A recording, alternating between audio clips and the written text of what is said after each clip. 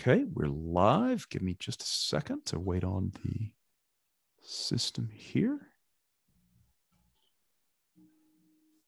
And get everybody moved over into our session.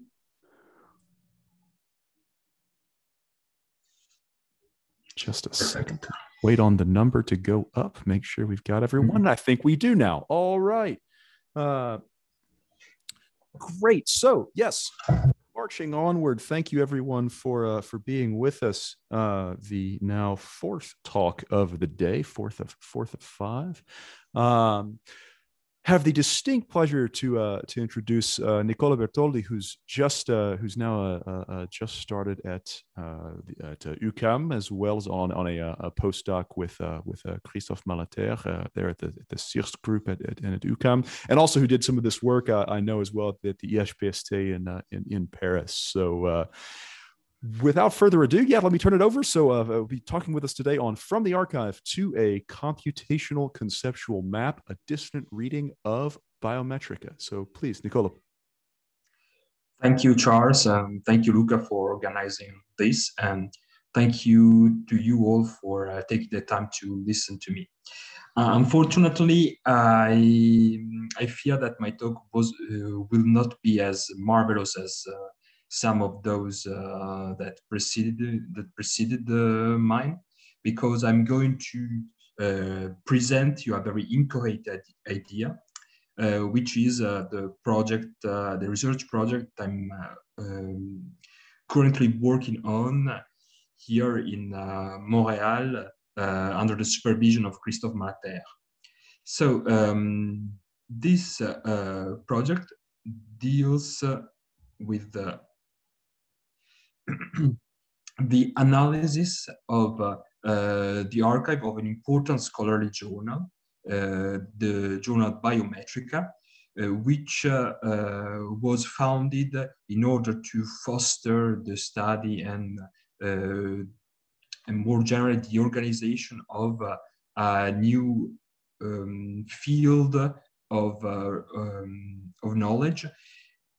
In more precisely, the field of biometry, the application of statistical methods to the study of different biological phenomena with a keen eye on variation. In this talk, I'm going to present a brief outline of my research project, and then I'm going to give you some background as to why Biometrika matters, in my opinion. So as for the outline of the project, as it is reflected in the title of my talk, my idea, which sprang from the PhD thesis that I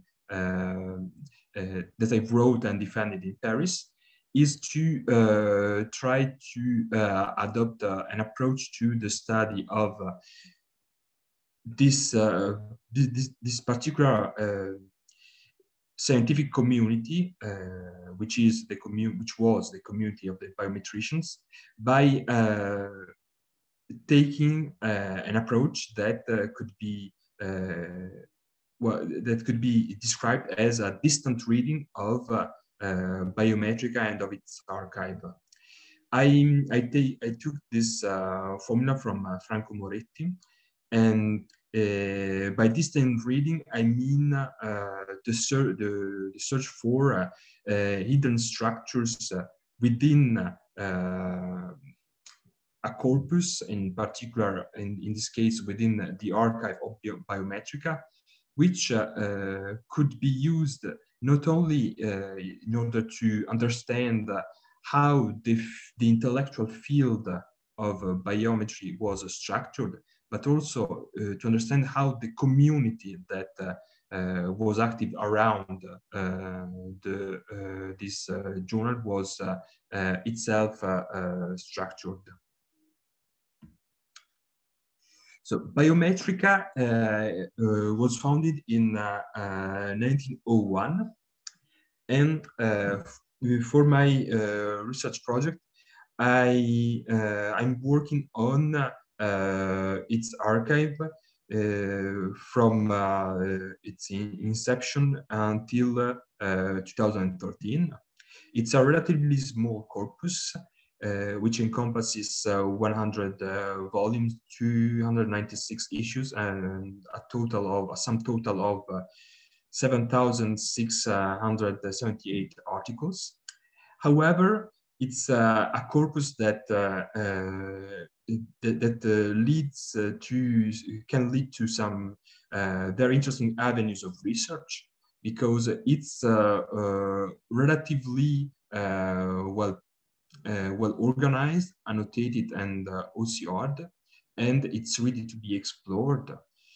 And also, in its size notwithstanding, it's a corpus that encompasses a very large range of subjects and of research topics, which mirrors the way in which the community of the biometrician evolved and transformed into what we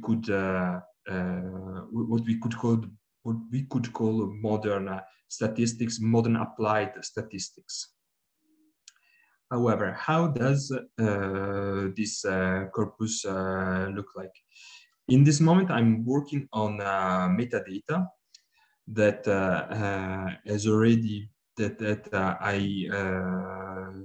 I was able to acquire through my supervisor from the website JSTOR.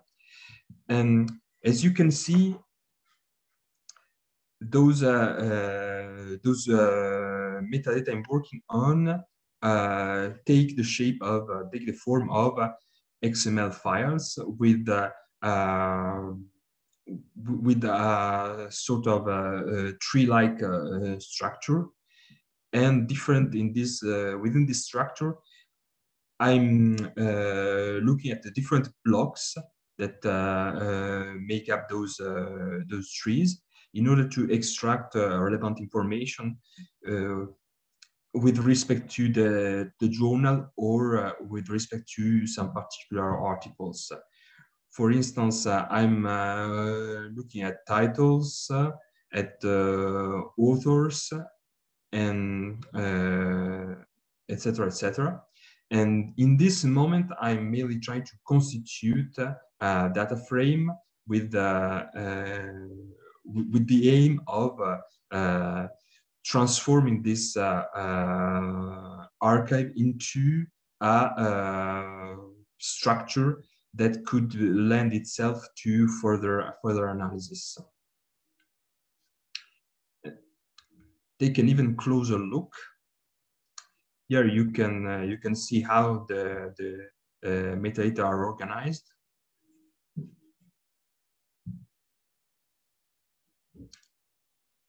And here is the code that I'm writing in order to generate the data frame.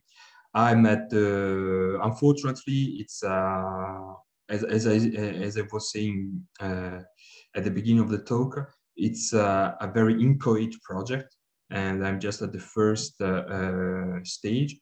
I'm trying to organize the information that I'm extracting from the metadata.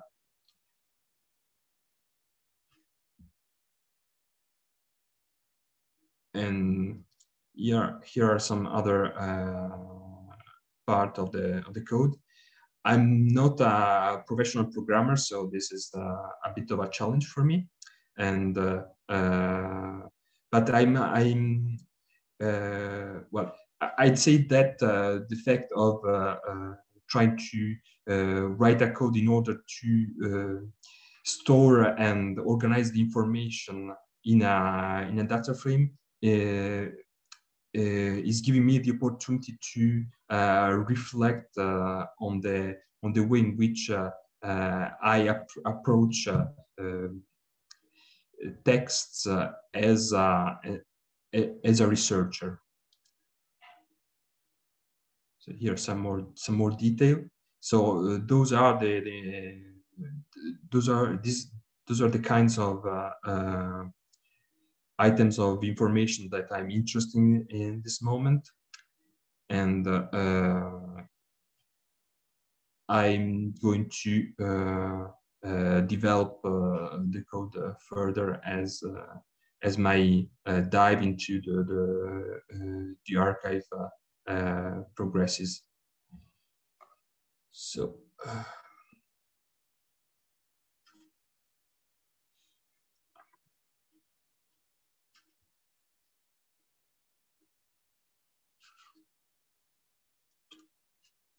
To go back to the second part, why Biometrika? So, as I was saying previously, Biometrika, the history of this journal is tightly related to a major event in the history of the life sciences, and more precisely to the well-known controversy between the Mendelians and the biometricians. The Mendelians were biologists that rallied behind experimental geneticist William Bateson at the beginning of the 20th century, who had concluded that the results of Gregor Mendel's experiments on the hybridization of different variants of a given character supported the hypothesis of discontinuous variation. On the contrary, the biometricians were largely Darwinian, and they aimed to show that the application of the modern method of statistics to the study of variation could vindicate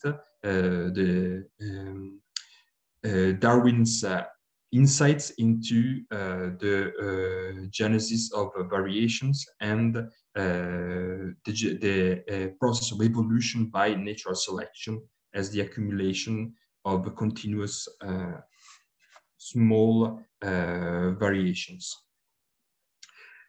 So this controversy was settled in 1918, was officially settled, let's say, in 1918 by the when R.A. Fisher published a seminal paper on the correlation between relatives on the supposition of Mendelian inheritance, which proved the consistency of Mendelism with Darwin's hypothesis of natural selection. However, the seeds of the reconciliation between those two opposing views were already present in present works, and even in Mendel's original paper itself. That's why this controversy has constituted a source of puzzle, of bewilderment for scientists, historians, and philosophers of science.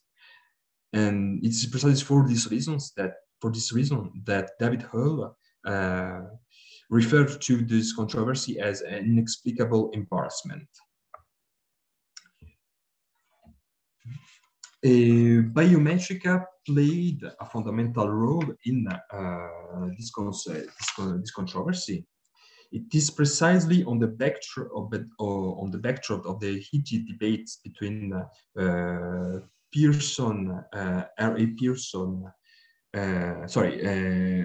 Carl Pearson, Raphael Weldon, and Francis Galton on one hand, and William Bateson on the other hand, that the journal was founded in 1901 with a twofold objective.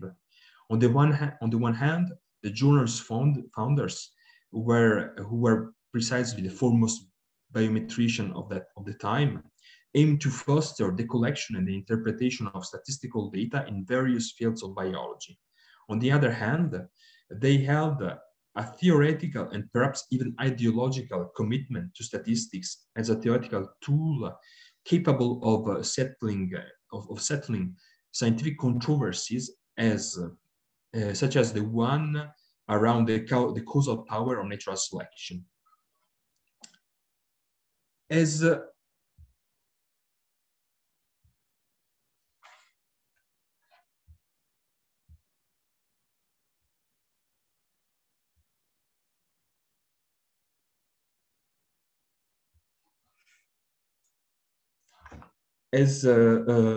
Carl Pearson's own son and biographer noted, the main aim of the biometricians was to transform statistics in a branch of applied mathematics, and to apply this new insight into the study of biology, in particular to the study of biological variation, in order to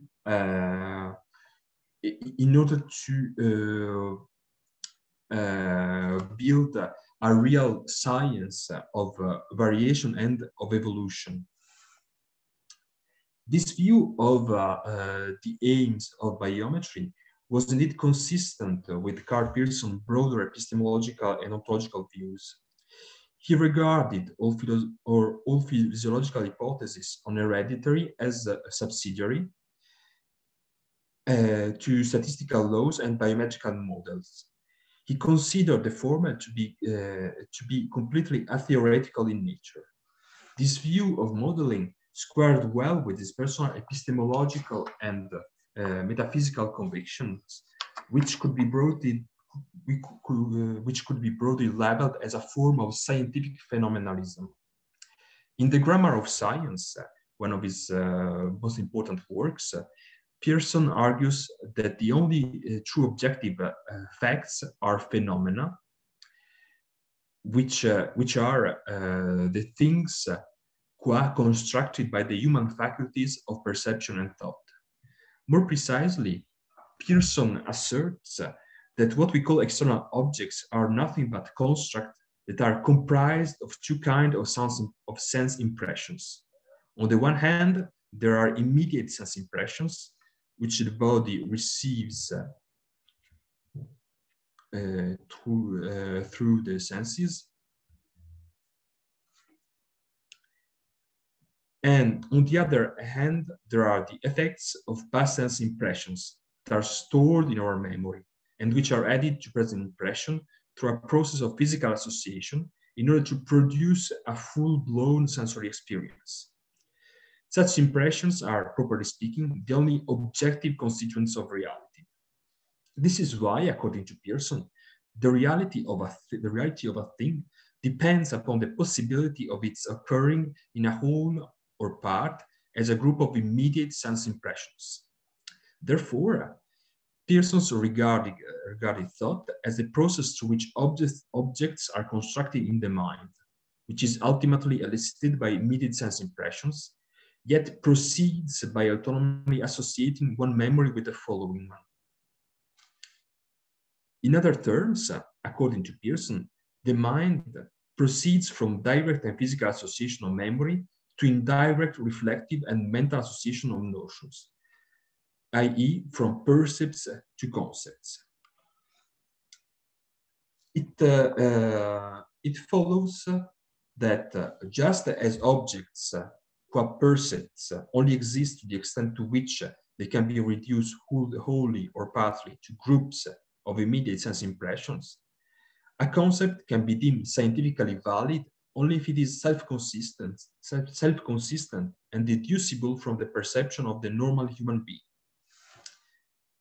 Furthermore, just as the universal validity of perceptions relies on the homogeneity of the perceptive faculties of all normally constituted human beings, all valid conceptual inferences are those which could, although not necessarily would be drawn by every logical trained normal mind, if it were in possession of the conceptions upon which the inference has been based. This is why, according to Pearson, there could never be any universally valid knowledge without the existence of both a canon of normal perception and a canon of legitimate inference, which shall ensure that the outside world of phenomena, the processes of association and logical inference, as well as the inner world of stored impressions and conceptions, must be practically the same for a normal human being. It is precisely in those respects that Pearson's view fit perfectly well in the category of scientific phenomenalism. On the one hand, Pearson contended that the only objectively existing things, and thus the only subject matter of knowledge, are phenomena or constructs from sense impressions. On the other hand, he was also convinced that the objective existence of such phenomena is only ensured by the canonical rules of perception, observation, experimentation, and reasoning that constitute precisely the grammar of science. Therefore, the question arises of knowing to which extent and in which way those philosophical, epistemological commitments of Pearson had an impact not only on Pearson's research, but on the wider community of biometricians. And this is it's precisely in order to answer a question like that I took upon myself to develop this project and to look into Biometrika's archive in order to try to build a sort of conceptual map on the basis of the information that I will be able to extract from the data that I'm gathering. But what is therefore a conceptual map? I'm using this this concept in the same way as James Griesemer defines it in his works on the rational reconstruction of scientific theories, and in particular on the rational reconstruction of evolutionary biology and population genetics. In particular, Griesemer has put forth an approach that he deemed to be a pragmatic approach, which whose the aim of which is to identify precisely some conceptual maps, conceptual charts and conceptual maps as connection between conceptual nodes that underpins the way in which scientists present their own theories as possible definition of theoretical structures, aiming to specify the peculiarities of a particular kinds of system of objects to which the theories themselves are ultimately related. In other words, the definition, the function of those definitions that are underpinned by conceptual maps is to determine what might be called the empirical domain that is associated with the theory that the philosopher aims to rationally reconstruct. This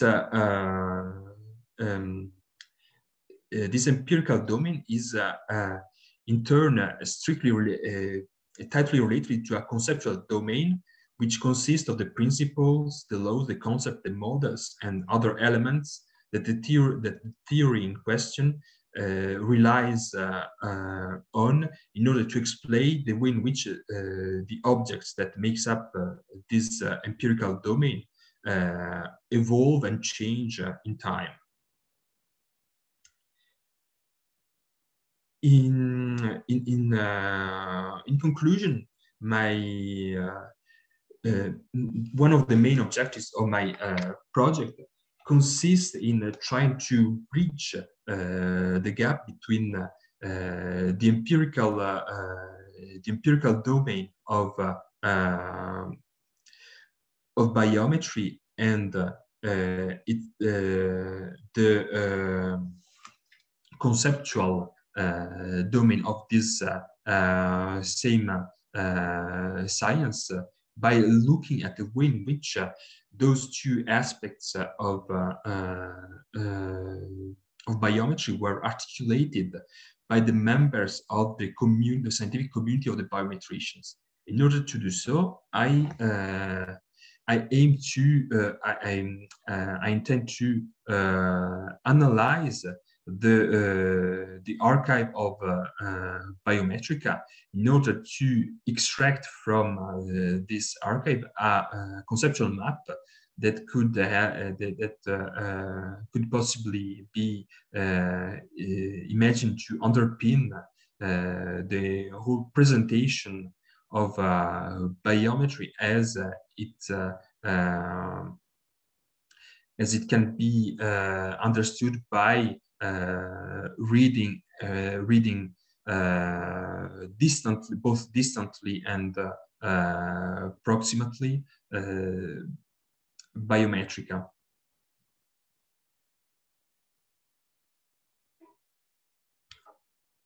So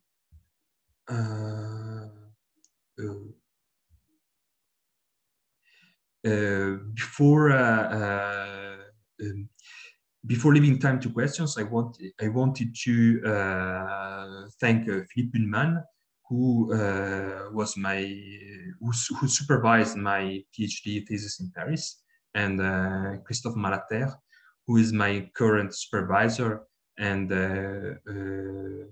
who helped me get the funding and the resources that are necessary to my to the development of my project. And I also wanted to thank you all for your time. Fantastic. Thanks so much. Some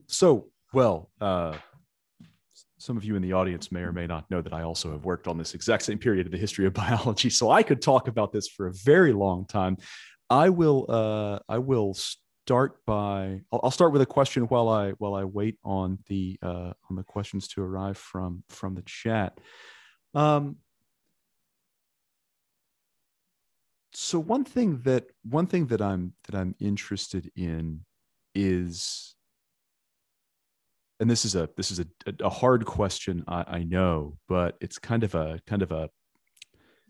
broad worry that we might have about doing digital humanities type work in this period. And actually, I'm very interested to see, we have a couple of talks, yours and one coming up, I forget if it's tomorrow or Thursday, where people are applying these methods to older data, to more difficult data.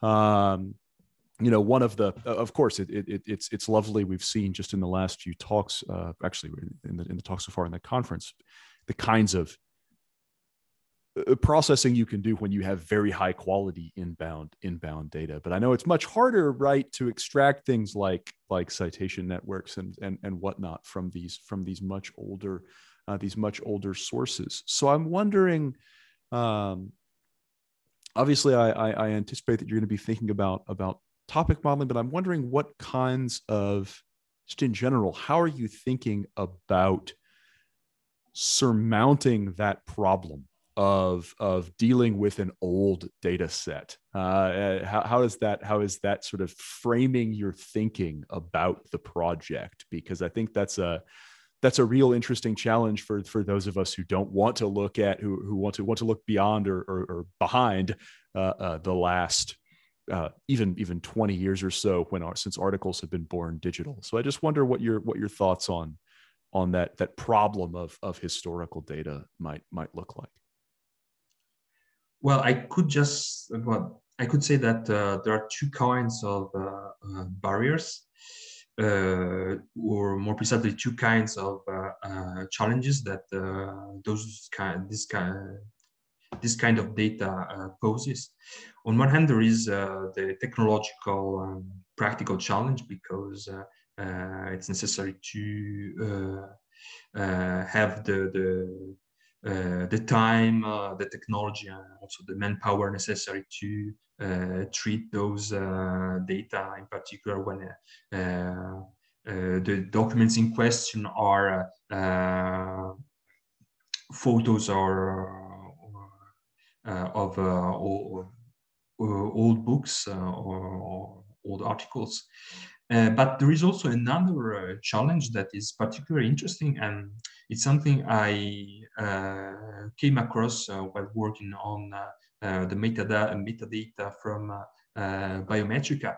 It's the problem of structures,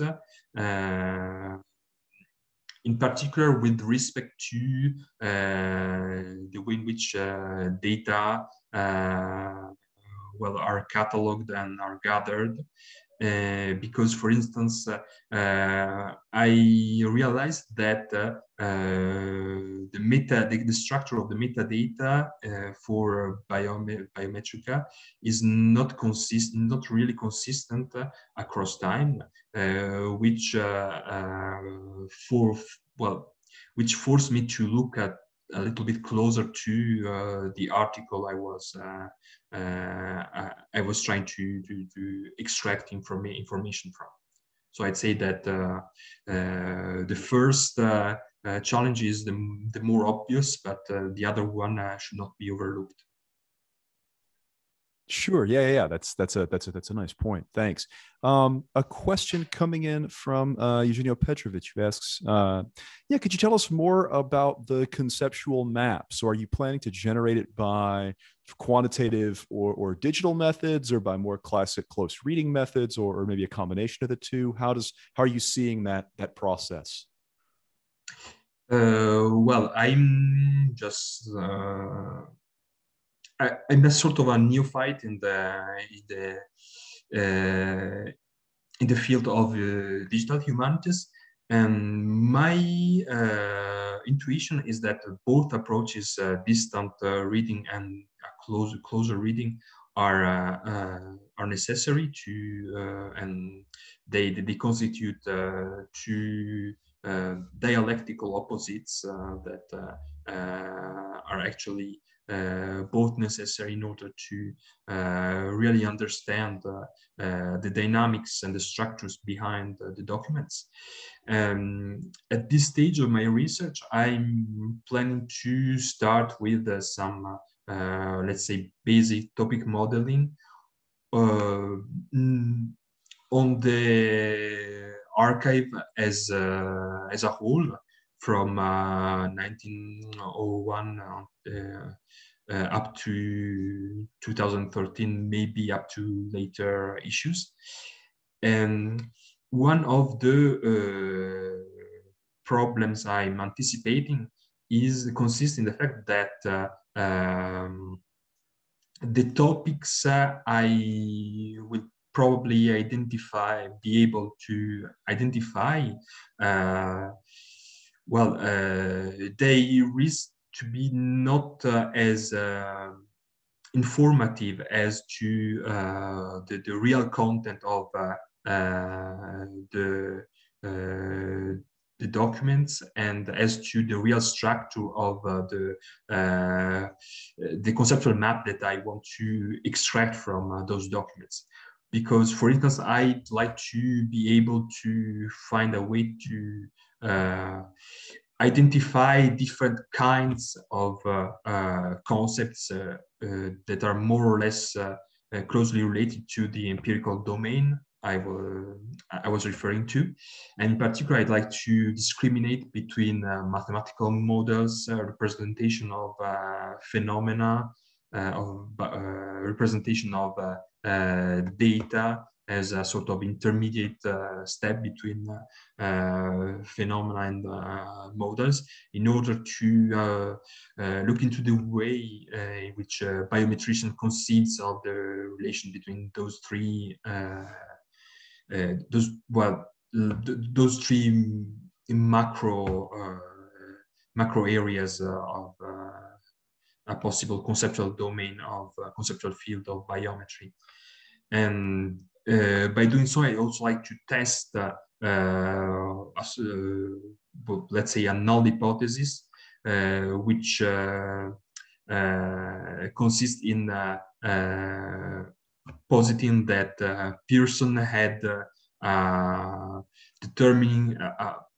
wielded an important influence, determining influence on the development of biometry, and therefore that Pearson's epistemological and philosophical convictions should be reflected in the way in which in the presentation and the conceptual map of biometry that I am anticipating I will be able to extract from Biometrika. Great, thanks. I'll help myself to a historical, a more historical question. I just want to build on something you just said. I wonder how you're thinking about how to put this. Yeah, this is a good way to say this. Sorry, I'm coming up with this probably too quickly on the fly. But another thing that I think happens, and this is related to these questions about the history, the long scope of the history here.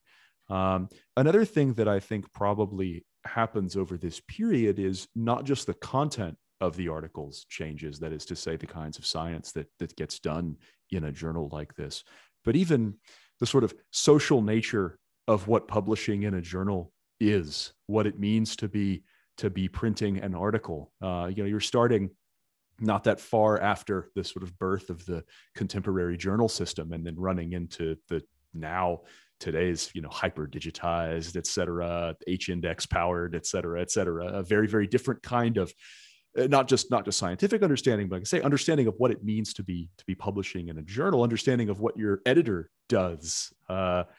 Brief, I know you know this, but for people who don't, there are notes in the archives about people would send papers to Pearson for publication in Biometrika, and he would say, "This is great. I'm absolutely happy to print this. I'm going to rewrite it for you though before we put it in the journal." And you're like, "Wait, this is not what I thought. Scientific publication did not mean exactly what scientific publication means today." So I wonder. Obviously, that's a lot of close reading that has to happen behind that, but I think it'll be interesting to see how you can see that emerging, if that's a signal that you can see out the other side of the data in the project. And that could be applicable, right, not just to the Biometrika case, but to sort of questions about scientific publishing more broadly, I think. That's an interesting point. Are you wondering about the possibility of identifying some sort of Pearsonian style, literary and conceptual style across papers? That might be one way that it would show up, but that's really, I guess what I mean is that's sort of one facet that I can think of many, right, that might be visible in terms of a change of what it meant to be writing a journal article and publishing a journal article over the scope of your project. That could be a neat another kind of knowledge, another layer of knowledge that an analysis like yours could produce. Yeah, and Biometrika is very interesting from this point of view because, we could say that at its inception, it was a militant journal because Pearson was wary of Bateson's influence and he feared that he would not be able to publish as he wanted in other journals. Therefore, he set up this venture that was not only a publication but also a real act of affirmation of an idea of science. Yeah, that's great. Yeah. I think it'll be very interesting. I'm really excited to see where the project goes. I don't see any further questions. I'm going to do that thing that I do where I stall for a second to give the tape delay a chance to catch up on the broadcast again. My apologies. I am not used to working off of live. That's a bit of a weird feeling, but failing that, we're very near to time in any event. So why don't I just thank you very much for this introduction to your project. I'm really excited to see how it unfolds, as you already know. So thanks a lot. And with that, we'll be back in a little more than 10 minutes for the last talk of the day. Very soon now, let me take advantage of this brief moment. Very soon now, I will be posting. I'm going to go do it right now. I'm going to go update the conference website to post the link to the Zoom that we'll all be headed for at 7:15 p.m. European time. I forgot to look up the translation of it into another time zone, but I'll be going to post that Zoom link very soon. So keep your eyes open for that. I'll see you guys back here in just a few minutes. Thanks again. Bye-bye.